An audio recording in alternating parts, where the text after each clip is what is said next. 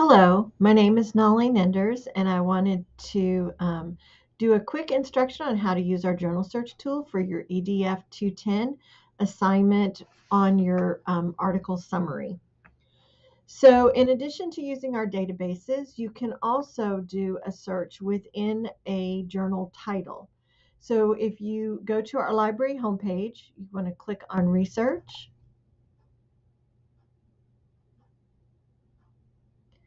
Then you're going to want to click on Journal Search, which is the next to last tab in the left column.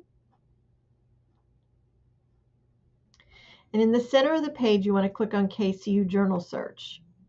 So you may want to use this if you have an article that's really good and it's answering all your questions, and you would like to see if there are other articles within that same publication that might be useful to you. So what you can do is type in the title of the journal to see if you can find other articles. So we're going to do one example. If you wanted to use the journal Classroom Teaching, this will be available in full text. If you click on the plus sign underneath, it will say full text access, and you can click on that, and it will tell you which database it's located in. So we're going to click on Education Source.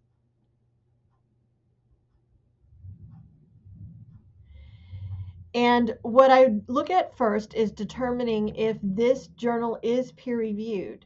So if I look over at the bold lettering on the left-hand side, at the bottom it will say peer-reviewed, and it says no.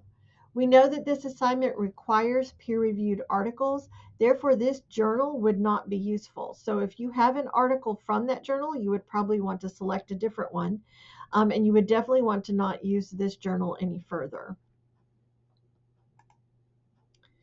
A second example is if we typed in Journal of Educational Research.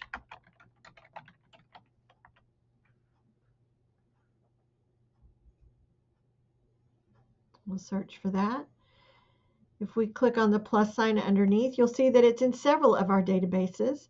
Since this is an education assignment, I'm going to stick with Education Source.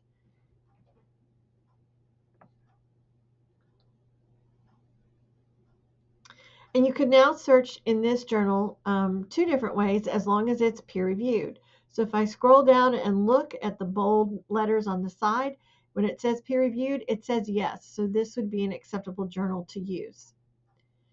If I had an article from a particular issue, I could click on that issue date and then on the particular issue itself.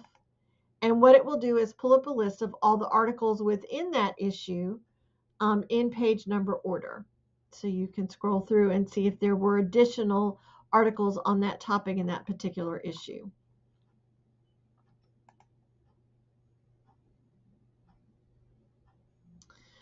You can also search in the entire journal and see what other articles on, for example, classroom management could be available. So we would click on search within this publication. In the second box, you would type in classroom management and then click on search. And even though it said this is a peer-reviewed journal, you want to go over to the left-hand column and make sure peer-reviewed is clicked on, and it will update. And you also want to be sure that your date range is correct. So you don't want anything earlier than 2013. So now you would have a list of 5 articles to look at that are from this particular publication to see if any of those would work for your assignment. And that's all there is to it. If you have any questions, please feel free to contact a librarian, and have a great day.